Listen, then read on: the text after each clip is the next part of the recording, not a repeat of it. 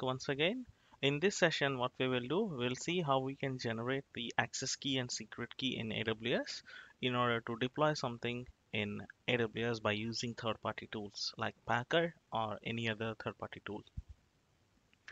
Okay, the same thing we will refer to service principal in Azure.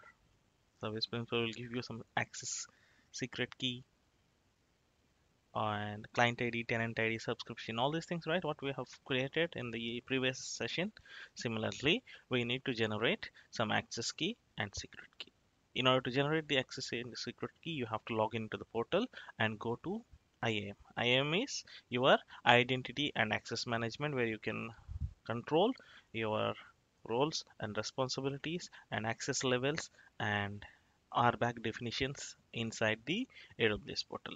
Let's go to AWS portal and you'll see IAM. Go to IAM. Inside the IAM, if you want to create or generate access key and secret key, go to manage security credentials here. Okay, and access keys, go to access key and create a new access key. Show, copy both of them. That's it, very simple. And paste it here.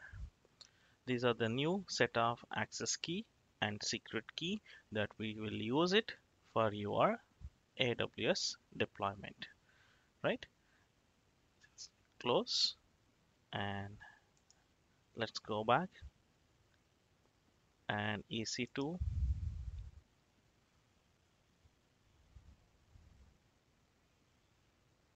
right? AMIs.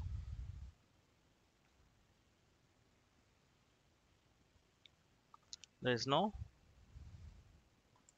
custom AMIs here. Means custom images, nothing. So after the custom image creation and configuration by Packer, you will see custom AMI will be created over here that we will see in the next session. Right? Thank you.